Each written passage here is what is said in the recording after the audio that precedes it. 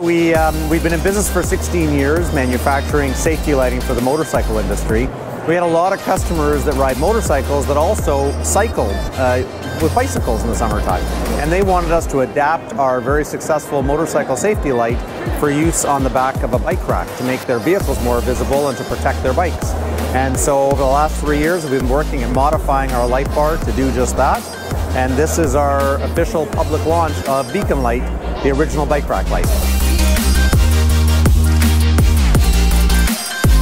A problem, obviously, when hauling bikes, you've got the issue of the lights being obscured on the back of the vehicle. But even if the lights aren't obscured, you have an issue of depth perception.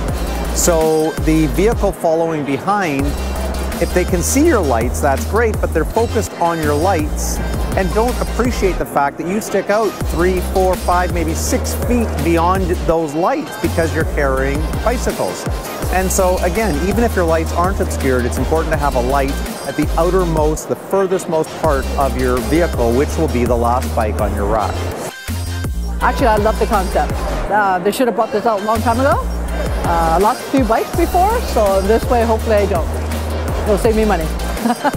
That's a good question. I don't know why it wasn't done a long time ago, but we're very proud to be, we say we're the original bike rack light because we are the first ones to come out with this light.